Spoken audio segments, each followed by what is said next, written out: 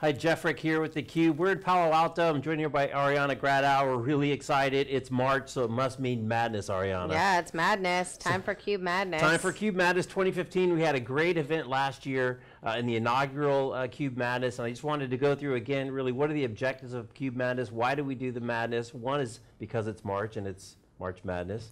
But really the idea is to highlight some of the great interviews of terrific guests. We did over 900 interviews, over 1,000 guests, over 1,100 segments in 2014. So this in no way represents all of them or even maybe the best, but we wanted to get a selection of different types of guests, different types of shows, different types of interviews, and really bring it out. And we actually did increase the field this year, Ariana. We were only 32 last year, but Greg and Patrick and the team been working their tails off. We got the full 64. We're going to run the contest really in conjunction with regular March Madness. So you fill out your ESPN bracket.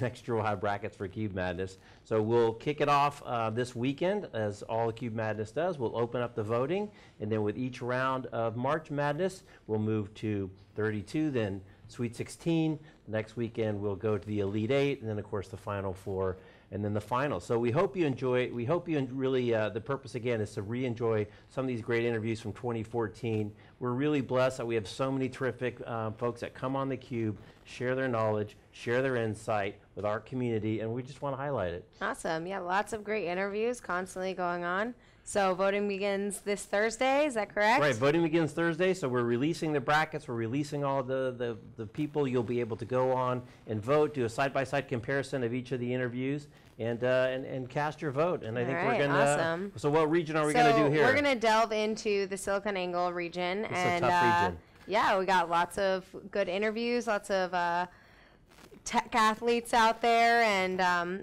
we're going to begin with Telly Whitney from Anita Borg Institute versus Charles Phillips from Infor. Yeah, this is a tough one. Who do you think, what are your thoughts on this? This is a tough one. So one of the tricks in CUBEmadness is really activating your social network. So these people come from very different backgrounds. Telly Whitney runs the Anita Borg Institute, one of the premier institutes really about women's issues, and we interviewed him last year at the Grace Hopper Celebration of Women in Computing. So Telly's got a huge fan base. She's a really active lady. Charles Phillips, tech exec extraordinaire, went from Wall Street to Oracle, left Oracle to really be the CEO of Infor. They're completely transforming their business. They run a lot of great applications, and now they're moving to the cloud. Big keynote speaker at AWS last year. But I don't know how active Charles is on his social side.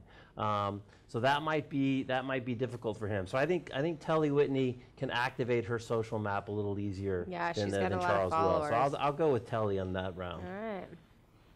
Yeah, Telly has a lot of a great fan base. I'm a fan myself. She does a lot for women in tech, and we're hoping to be Grace Hopper Celebration 15 this year. Awesome.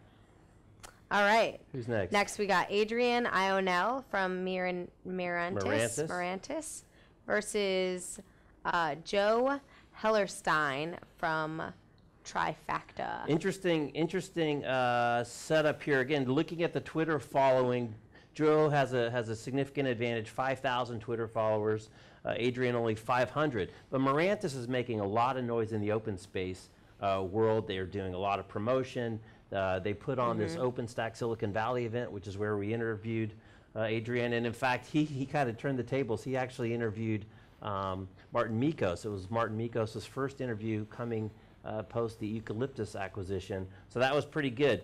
I don't know if either of them are super active on social. I think I'm going to go with Mirantis on this. I think I'll go with Adrienne. I think they will kick it into gear, and we'll see if we can get Joe to kind of make some noise out of Berkeley. He's one of our Berkeley startups that we're a big fan of. Awesome. All right, the next matchup. It's a good one. Padmasree Warrior from Cisco and Bill Schmarzo, the Dean of Big Data from EMC. What are your thoughts? Wow, who do you think? Two favorites. So again, Padmasree, probably one of the biggest Twitter following, certainly in our population, 1.57 million Twitter followers.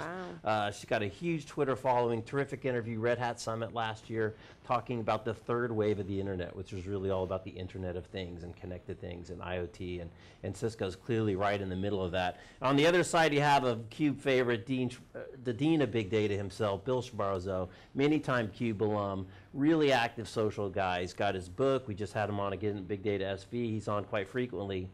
But Bill's only got 2,000 Twitter followers. So can Bill, in a really active campaign and activation, knock off Padmasree? Actually, I think he will, because I think Padmasree has so many followers. I don't think she's quite as active in kind of curating and keeping it going. But who knows? If she just turns on the spigot a little bit, Bill's going to have a tough time in that matchup. Great matchup. Two really phenomenal tech athletes. So let's just interject really quickly. Do you think, what are some tips? Do you think it's really all about social activation for getting to the next round, or what are some tips for people that are in this year's CUBE Madness? How are they going to win? How can they get to the next level? Yeah, I think it really is social activation, Ariana. You know, the types of interviews that we have, the breadth of interviews that we have, the topics of interviews that we have are so varied that it's really hard to do a one-to-one comparison of what Padmasree was talking about, Internet of Things, and Bill Schmarzo was talking about big data, and he gives a ton of customer examples. He spends Tuesday through Thursday in the field with customers. So I do think it's really a social activation. Can you get people excited about your interview? Can you get people excited about your bracket? Can you activate that crowd? And are you excited about it? And I will tell you that last night, as Greg and the team were started to leak out some of the you've been selected for 2015, the calls started coming in, and people want to know, are they in? Who's in their bracket? Who's in their region? So the people that are into the game and into the fun and really get into it, I think are the ones that activate their community, and you can see it in the results. Awesome. All right, next matchup, Joshua McKenty from Cloud Foundry versus Jesse Proudman from Proudman. Yeah, Jesse Proudman has an interesting, it's basically OpenStack as a service. That was another interview at the OpenStack Silicon Valley. Well, the OpenStack Silicon Valley show turned out to really kick out a lot of the candidates. And Joshua McKenty, also there, a founder of OpenStack, who recently left Piston Cloud to go to Cloud Foundry Pivotal. That was his last interview at Piston Cloud before he announced that he was making the move. Both of them really active on Twitter. Neither has a really giant social graph like Padmasree, but this will be a good one because they're both super active in the OpenStack community. They love to get it on Twitter, and this will be a fun one. I think I'm going to go with Jesse though. Jesse likes to make noise. He likes to get out there, and I think that he will take on this challenge and really activate his community. Awesome. All right. All right, next matchup, we got Carla Gentry from Analytical Solutions and Dave Covell, the president of the San Jose Earthquakes. Yeah, interesting. Again, how do you compare these interviews? They're completely different people talking about completely different topics. Carla Gentry, big data influencer. She comes to a lot of IBM events. In fact, I think this interview is from the IBM Insight event 2014. She's super active on Twitter. She's got a huge following on Twitter. People respond to her on Twitter. She's going to light it up.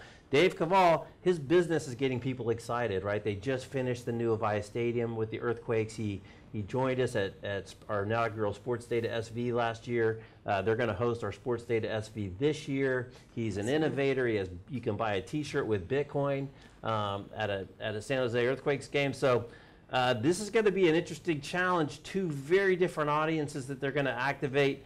I think I got to go with Carla though, because Carla is just so active, and Dave's probably going to be busy promoting Earthquakes games more than he is going to be CUBEmadness. But I wouldn't be surprised though if he pulls an upset there. Yeah, and he does have a big following. A lot of people love the Earthquakes. Yeah, they might just vote for him just because of that. They do. You never know.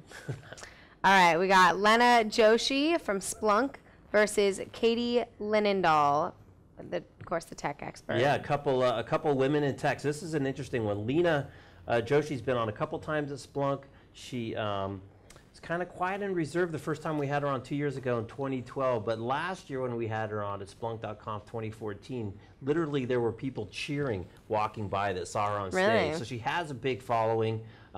It's a little bit more isolated than Katie's, obviously, is really around Splunk and the Splunk community and Splunk big data. Again, can she activate it? I don't know that I haven't seen her a ton on Twitter, but she's clearly a rising star at Splunk and excited to have her in the contest. Katie Linendahl, I mean, she's Emmy award-winning TV gal. If she decides to activate, she'll probably win in a landslide. But again, you sometimes wonder about some of these folks that have these giant social graphs. You know, are they actively managing? Is it really personal? Has it grown to the size where now they're just kind of following a star, they're following a media personality versus really following an individual, and can she activate it? If she activates it, I think she wins in a landslide. But it'll be interesting to see what Lena can do with, I think, a relatively small community, but can she get it going? So you really see from last year, did you really see the people on theCUBE, the competitors really charging it up, activating their crowds and activating their audiences and their fan base and their followers? Yeah, absolutely. Pushing their interviews out? Absolutely. If we go back to last year and just look at the Final Four, right? The Final Four was Avi Mehta, who you've met from Treseda, super active guy, high energy guy, really got into it, activated his community. We had George Schlesman, who was just on top of it from I/O data centers, very much on top of it. He activated. You have Jason Stowe, Cycle Computing. It's on at AWS. Hi, Jason, who won, the incumbent. Sorry we didn't get you in this year. Whose business is basically creating temporary supercomputers out of excess AWS resources. He got way into it. And then Michael Dell. Now the Michael Dell one, I can't remember if we got direct evidence of Michael Dell activating his community. It'll be interesting because this year he's a private company. And this year I think he's a little bit louder. And of course they just announced the Michael Dell v. Benioff contest, right? A Fitbit contest as part of their March Madness celebration of who can get more steps. And I think Michael Dell's already pulled ahead by 17,000 steps last time I checked Twitter, and Benioff can't figure it out. So I don't know if it's company-wide or just the two of them, the battle of the billionaires. But clearly Michael Dell gets into it. He gets into the contest. So I really do think it's about activating your graph. And again, you have to sustain it over 6 rounds of voting, right? From 64 to 32, 32 to 16. So reposting the interviews. So you got to really be into it, and you got to stick with it. And again, we map this contest to the excitement of the actual March Madness, which basically encompasses 3 weekends. So yeah, absolutely, you gotta be activating your people. All right, next we got Merv Adrian from Gartner and James Waters from Cloud Foundry. Another really interesting matchup. Merv Adrian from Gartner, really frequent CUBE guest, loves to come on, always has something to say, especially around the big data space. Got a pretty active community, 19,000 Twitter followers, and he's pretty active on Twitter. He likes to share things, and he definitely has a following. And you've got James Water, who's opinionated from Cloud Foundry Pivotal. We had him on at OpenStack Silicon Valley. He had a ton to say. Pivotal's really making a move right now and really kind of coming out of their shell. Not that they were totally in it before, but they really seem to be making noise. And James is opinionated and likes to share his opinion. So on that one, I think I'm going to go with James. I think James will take the challenge and try to outgun Merv. But that'll be a good one. Yeah. All right, and the last bracket, or last little segment, is Brian Dahl from GitHub and Lou Tucker from Cisco. Yeah, interesting. What are your thoughts? Combination, right? So GitHub is really an anchor system that people use now. And in fact, if you start to notice on the people's business cards and citations on their emails, people are putting their GitHub account, right? It's where people share open source content, and now that open source is getting bigger and bigger, it's where there's a lot of code. There's a lot of people involved in GitHub. Question is, does Brian himself have really an activated social network? Not so much with about 1,500 Twitter followers. Lou Tucker recently joined Cisco. Again, really enthusiastic guy. Cisco's making heavy moves in OpenStack, big moves on the data center with Jim McHugh, who I think is in one of our other brackets. I think Lou's got this one. I think he's more of an evangelist. I think he is more getting the word out, and so I think I got to go with Lou on this one. Awesome. Yeah, I mean, GitHub's, it's popular. It's kind of like a celebrity job these days, and that just might have him get a one-up. Yeah, you just never know, or the other thing you just don't know is that there's somebody in their graph, if there's somebody that maybe not them directly, but is influential, that gets behind the campaign, if you will, almost like a campaign manager, that can push it over the edge. We didn't see much of that, but that would be a potential thing with like a GitHub. Do you ever see the companies helping activate the interviews as well? It's hard to tell, in the big company, no, I don't think so. But in the littler companies, how much of the company is really driven by the primary executive. And I think like CUBEmadness, for sure, you know, it's obvious, you know, how much of the company Tresata is CUBEmadness? Probably quite a bit. Michael Dell, probably quite a bit if he gets behind it. But I think more of the smaller companies, you see more of the company focus versus the bigger companies, it's really the individual, or the work group, or the business unit they're involved in. All right. So who do you think will advance from the SiliconANGLE region to CUBEmadness, the Final Four? 2015. Tough one. On the left side of our bracket, you know, I think Bill's going to be really active if he can get past Padmastry. I think Telly Whitney could really activate her community. On the other side, Carla Gentry is just on Twitter, and she just likes to share stuff, and she pushes it hard. And then James Waters, I think, could be the dark horse coming out, because again, he's got lots of opinions that he likes to share, and that's why we love having him on theCUBE. But I think for this one, I think I'm going to go with the woman in tech. I think Carla Gentry. Sorry, Bill. I think Carla Gentry might just pull it out in the end and make that Final Four. All right. I think that I personally think Telly Whitney, you know, on the left side, she's got a big following. I'm a big fan. Women in tech, and another woman in tech on the right side, Katie Lindahl, big following, and if she can activate it right, she's definitely got an upper hand. 21,000 followers, and then Padmastry sitting there with her 1.57. I mean, if Padmastry sent out like 3 tweets, that could be a landslide. But could she sustain it during the whole time? That's to be told. But we're really excited. This is the CUBE interview show, the preview show.